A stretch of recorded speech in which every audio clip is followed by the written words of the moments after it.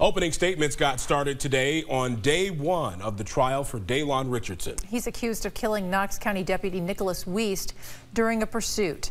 TV6's Wafa Ezzet was at the courthouse and has the details.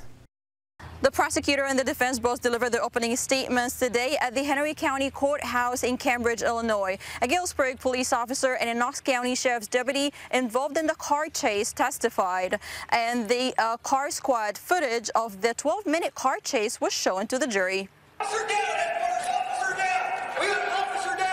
That was part of Galesburg police officer Jerry Tapscott's squad car footage capturing the moments after a vehicle that authorities believe was driven by Daylon Richardson lost control and hit and killed Knox County Deputy Nicholas Wiest. I observed a subject laying on the ground with a vest on, identifying him as a sheriff's deputy. And I observed the male suspect running westbound through an open field.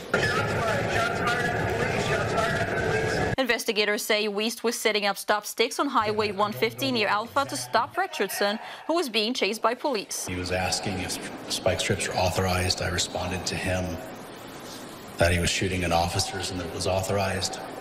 The defense told the jury that Richardson wasn't trying to hurt or kill anybody. He's just trying to get away and he does something stupid. The Galesburg police officer who initiated the chase says he was driving at 100 to 110 miles per hour to stop Richardson before he saw him firing a gun. A gun along with 3 shell casings were later recovered. That will show you that in his effort to get away from the Galesburg police. And the trial is expected to last 5 days. In Cambridge, Illinois, Wafa Ezzet, TV6 News. And the Henry County State's attorney said she'll be asking the jury to find Richardson guilty at the end of this trial.